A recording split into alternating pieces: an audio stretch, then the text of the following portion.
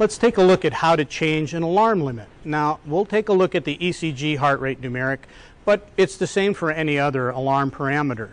So if your hospital policy allows and you want to narrow the alarm parameters on this particular patient from our default settings of 120 for a high heart rate and 50 for a low heart rate to 110 and 60. You'd like a little tighter alarm parameters on your patient. It's easy to do. Just like with the waves, touch a wave, change a wave, here it's touch a number, change a number. So touch the ECG numeric number, that opens up the setup ECG window, and you'll see the high and low heart rate limits.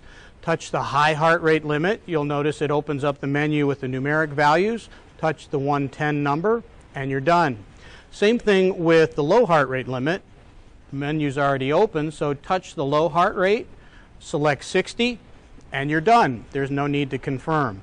Now, one thing you need to know is that when you discharge your current patient, the monitor will go back to the default settings, in this case 120 and 50.